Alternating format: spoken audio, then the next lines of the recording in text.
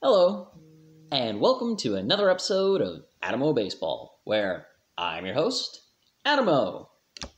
And in this episode, I'm going to be breaking down the Cleveland question mark, question mark, question mark, assumably. They got rid of the Indians moniker because that's the society we live in. I'm okay with it. I understand why people aren't, and I understand why people are, and I understand why some people were very adamant about it. And I did an entire episode about it a while back. You want my opinions on that? Go back to that episode. And that one's strictly podcast. I don't have that on YouTube, and I don't have a video for it, so I can't do that. Or at the very least, not right now. I don't have the know-how to just thumbnail that and just let it play. But I am going to break down the team.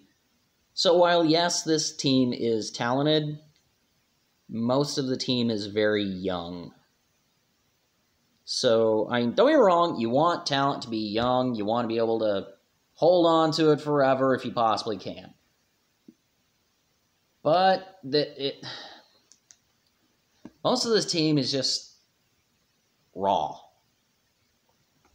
They've traded away most of their best players, and they are going to take a step back.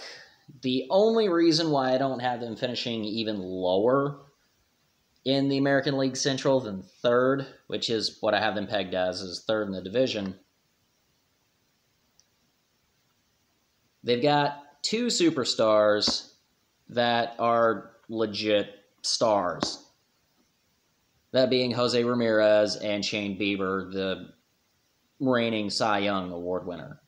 That's actually one of the few awards I know from 2020. Shane Bieber won the 2020 Cy Young Award, and it was well-deserved. It was. He had an amazing year.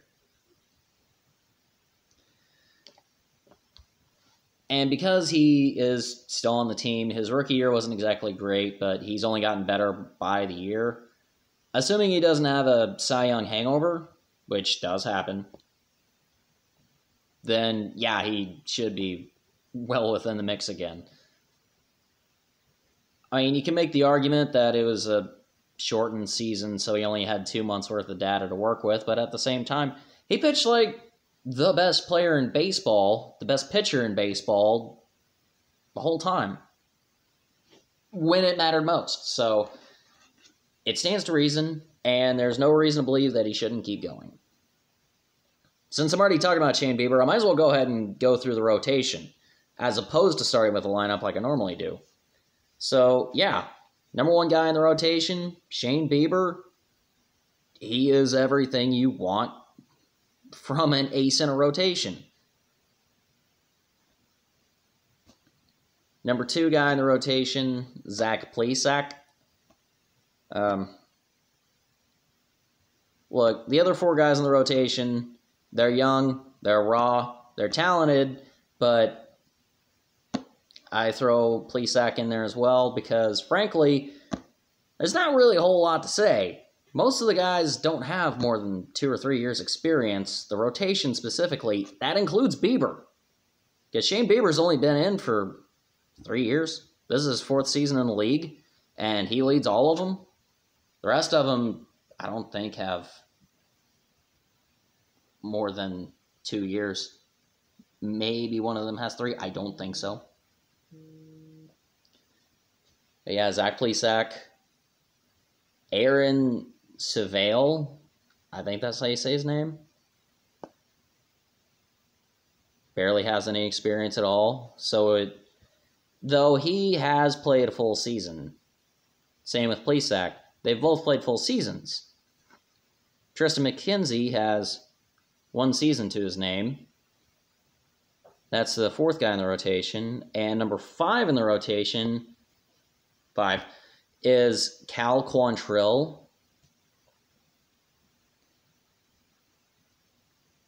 He's barely got any experience at all. He was Pirate last year.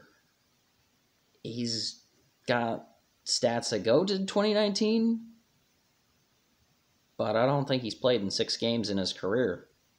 So that's why he's 5 in the rotation, because he barely has any experience. So while most of the guys in the rotation, yeah, their stats look good on paper, but most of them are just raw. Like, there's inexperience. Whenever I say raw, I mean the talent is there, but you don't have the experience to back up the talent that you have. Jake Locker in the NFL was a raw talent. He had world-class talent at quarterback, but because it was so raw and he was so inexperienced, whenever he got drafted by the Titans, he didn't really have any playing time in college, and whenever he got into the pros, it was already too late. I know I just went off on a tangent there, but that's the point I was making, is that most of this rotation is just raw. So, could they surprise everyone? Absolutely. I mean, they've been pumping out pitchers just one right after another. They really have. Though I wouldn't necessarily expect the Cleveland team to make a lot of noise, though they could. Their closer, James Karinchak, he's actually pretty good. Like, I was looking at his stats, and I'm impressed. Yeah, he actually is a pretty good reliever. So keeping him at the back end of that rotation, or back into that, relief pitching staff or bullpen, do it. The rest of their bullpen are Nick Whitgren and Emmanuel Clace. I enunciated their names because it's the first time I've said them out loud. I looked them up beforehand, and they've got stats, but again, it's raw. Outside of Shane Bieber and James Karinchak, they really don't have a lot of experience in the whole pitching staff. So, yeah, they got an ace that can win a Cy Young Award, and they got a closer that can win Closer of the Year. But outside of that, their pitching staff is raw, and they got a lot of work to do. So, frankly, I wouldn't bank on it this year, though, again, they can surprise. And that's only because of Terry Francona being their manager. Terry Francona is a great manager, and he's proven to work miracles in a couple of different places now. But I wouldn't bank on the Cleveland team to make too much noise this season.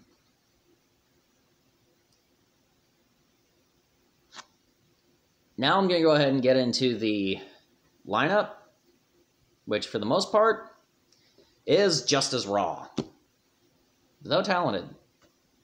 Leading off, Cesar Hernandez, second base. I didn't know who he was, mostly because I don't really pay attention to the Phillies that much, but he actually has had a pretty successful career as a leadoff guy in Philly. He walks a lot. He doesn't strike out a lot. Decent batting average, not great, but pretty decent. He'll hit the ball one out of every 4 at-bats. Recorded, because walks don't go into that. Cesar Hernandez actually is a pretty good leadoff guy, and he is a pretty good pickup for Cleveland. Number 2, Jose Ramirez, third base.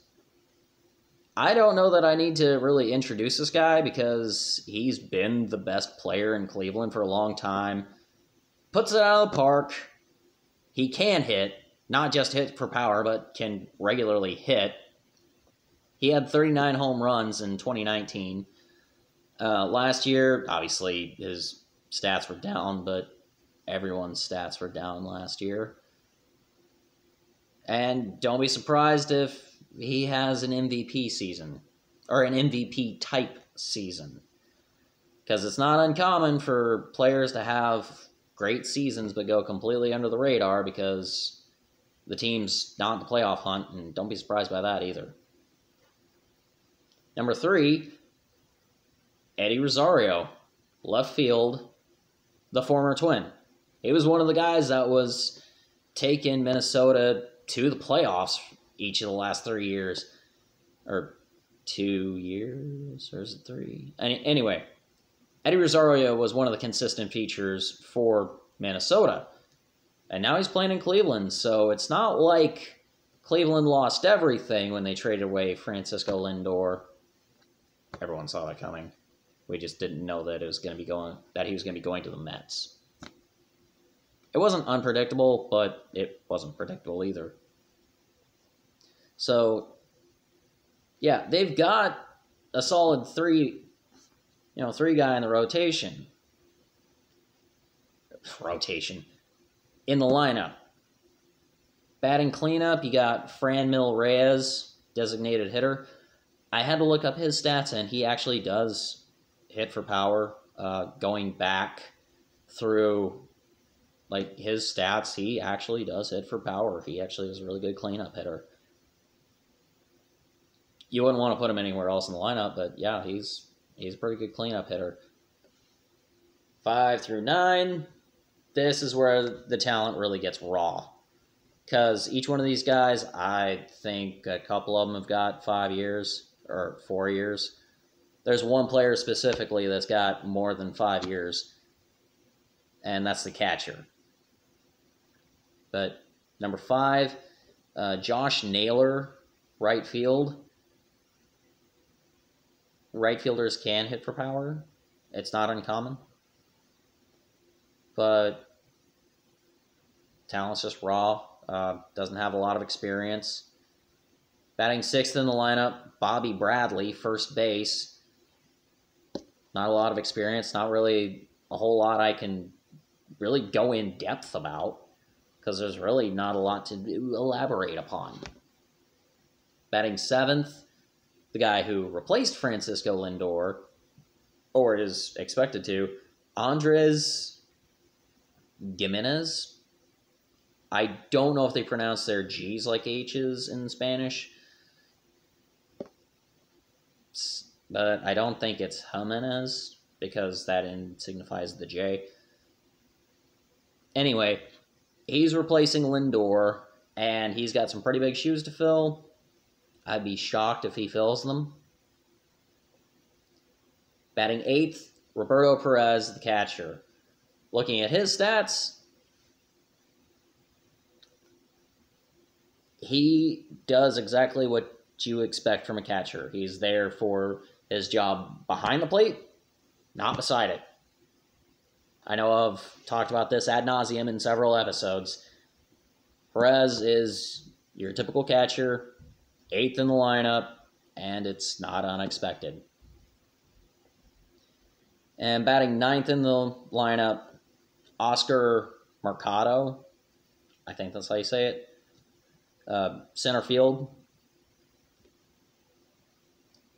Yeah, again, raw. He didn't play that much last year. And last year was his first year in the bigs. This is his first full season.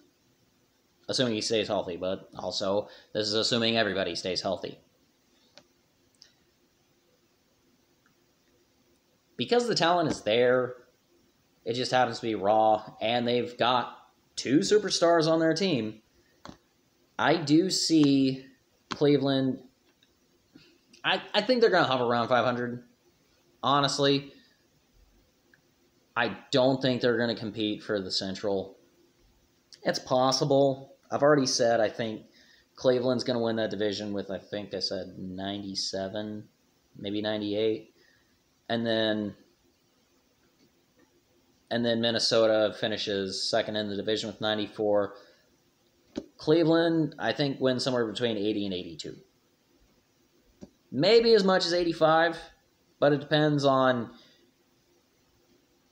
Probably depends a lot on their depth on the bench, because I don't necessarily see a team that raw being able to stay healthy. So this really could go either way. Those are my thoughts on the Cleveland question marks. And if you'd like to let me know your thoughts on the Cleveland question marks, you can do so on Patreon. I've all but given up on my Twitter account at this point, so you can let me know on Twitter, Adamo Baseball Podcast. There's no hyphen there. And you can also support me if you would like. I don't require it, but anything helps. And with that being said, thank you for listening or watching. Cheers until next time.